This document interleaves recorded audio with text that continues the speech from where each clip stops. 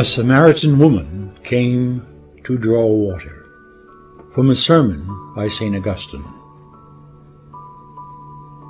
A woman came. She is a symbol of the church, not yet made righteous, but about to be made righteous.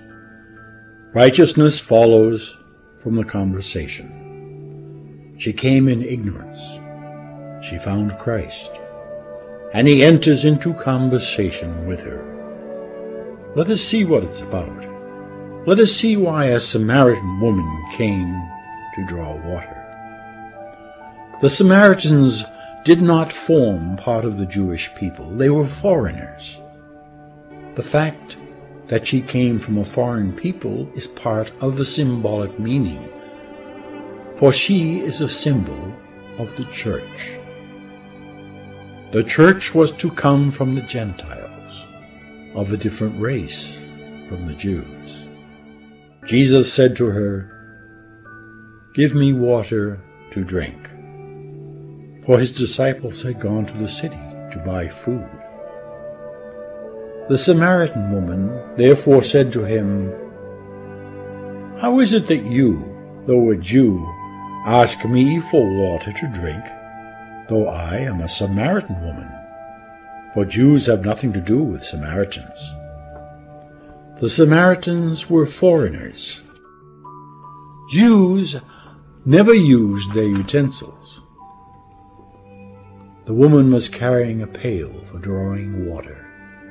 She was astonished that a Jew should ask her for a drink of water, a thing that Jews would not do. But the one who was asking for a drink of water was thirsting for her faith. Listen now and learn who it is that asks for a drink. Jesus answered her and said, "If you knew the gift of God, and who it is that is saying to you, 'Give me a drink,' perhaps you might have asked him, and he would have given you living water." He asks for a drink, and he promises a drink. He is in need as one hoping to receive, yet he is rich, as one about to satisfy the thirst of others.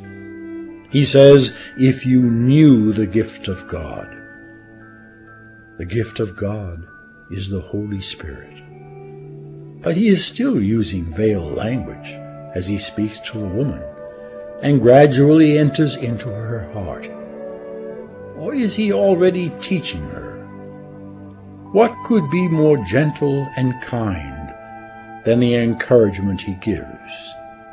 If you knew the gift of God, and who it is that is saying to you, "Give me a drink," perhaps you might ask, and he would give you living water. What is this water that he will give, if not the water spoken of in Scripture? "With you is the fountain of life"? How can those feel thirst who will drink deeply from the abundance in your house?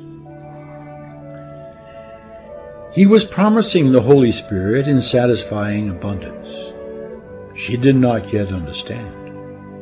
In her failure to grasp his meaning, what was her reply?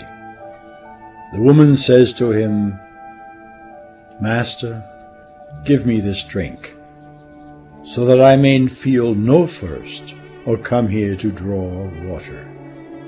Her need forced her to this labor. Her weakness shrank from it. If only she could hear those words, "Come to me, all who labor and are burdened, and I will refresh you." Jesus was saying this to her so that her labors might be at an end, but she was not yet able to understand.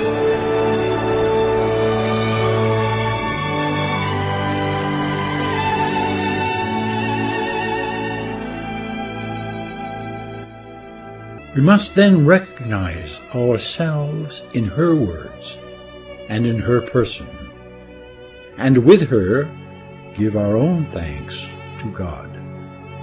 She was a symbol, not the reality. She foreshadowed the reality, and the reality came to be.